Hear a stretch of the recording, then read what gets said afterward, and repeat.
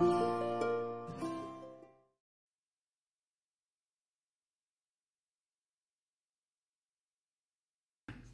Ephesians 5:25, we read, Christ loved the church and gave himself for her. To build the church, we have to have the same spirit. We have to love the church and be willing to give ourselves, not just our money or our time, but ourselves, our self-life first of all. When God wanted to describe his love to man, he could compare his love with only one earthly example, the love of a mother for her newborn child. See Isaiah 49 verse 15 where it says, can a mother forget her nursing child? Even she may forget, but I will not forget you. So if you observe a mother, you'll see that her love for a baby is full of the spirit of sacrifice. From early morning till late at night, and right through the night, a mother sacrifices and sacrifices and sacrifices for her baby. And she gets nothing in return.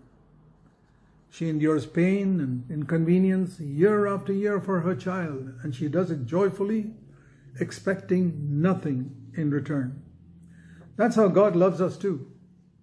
And that's the nature he wants to impart to us. But it's impossible to find a fellowship anywhere in the world about which it can be honestly said that they all love one another like that. And yet that's how we're supposed to love one another in the church. Jesus said, all men will know you are my disciples when you love one another as I have loved you. Most believers know only how to love those who agree with them and who join their group. Their love is human, and it's far removed from the sacrificial love of mothers. Yet divine love is the goal towards which we should be striving. And when we recognize that our love is not like that, what do? Sit back and do nothing? I hope not. We must confess our hope and cry out to God that he will give us, through the Holy Spirit, that love in our hearts for his church. Christ loved the church and gave himself, and we must love the people in the church and give ourselves and pray that our love will become like Christ's one day. If you think of a mother, you see, she doesn't care whether others around her are sacrificing anything for their child or not. No. She keeps on sacrificing herself every day, irrespective of what others around are doing.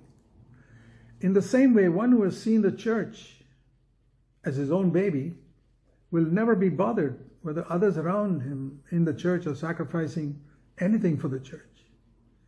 He will still sacrifice himself joyfully, and he'll have no complaint or demand against anyone else.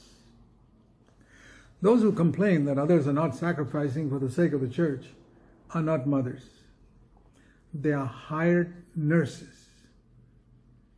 Such nurses, in a hospital have fixed working hours, and they'll complain if the next nurse does not come by the time her 8-hour shift is over. But what about a mother? Do you think she has 8-hour shifts? Not at all. She has a 24-hour shift every single day, year after year. And she doesn't even get paid for it. Even when her child is 20 years old, the mother's work is not over. Think of a little baby. Only mothers can have milk for their babies. Nurses can never produce milk for the babies they care for in a hospital. In the same way, in a church, those who have that spirit of a mother will always have a word from God, the milk of God's word, for their spiritual children in every single meeting, just like a mother always has milk for her baby. Many elders in many churches do not have a word for the people in their church. You know why? Listen, because they are nurses, not mothers. Another thing about a mother, she doesn't expect any payment from her children. No child ever pays its mother for her service. Think of wages a mother should be paid if you had to pay her. at the rate that's paid to nurses. Let's say a nurse is paid $20 an hour. And here's this nurse working 24 hours a day, 365 days in a year. What do you think the mother owes? What do you think the child owes the mother? By the time that child is about 20 years old, he will owe the mother maybe $20, $30, $40 million. Who can ever repay such a debt? Now the question that comes to us is, who is willing to work for the Lord like that? Without receiving any payment, like those mothers, but giving oneself day after day, year after year, until the day Jesus returns for his church.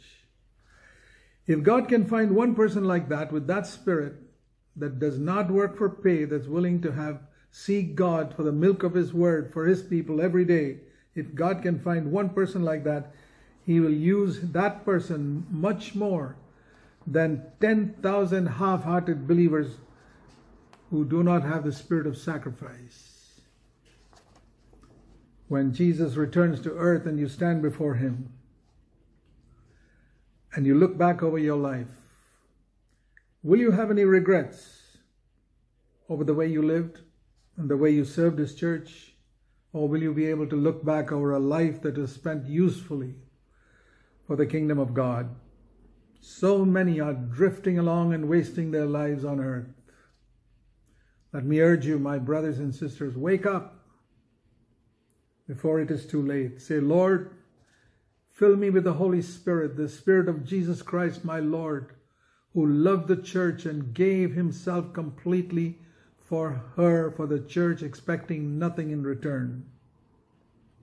Ask God to show you this way, the way of sacrifice.